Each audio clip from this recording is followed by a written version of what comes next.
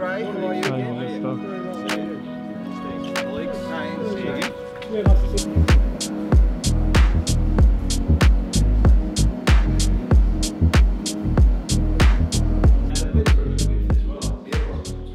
You know, there's going to be a close relationship now between Hakea and Casuarina in terms of filling these units that we've got now here in Casuarina. That will create a lot better environment in Hakea, relieve the pressure in Hakea, and provide for options for the Commissioner, the Director General, on how the prison estate across Western Australia is going to be run.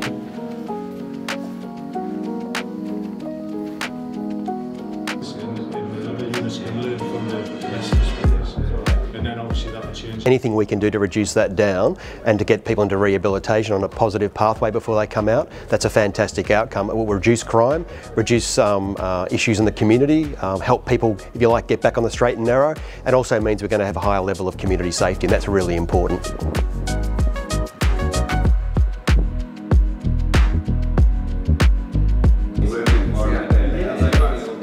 The design of these buildings is state of the art.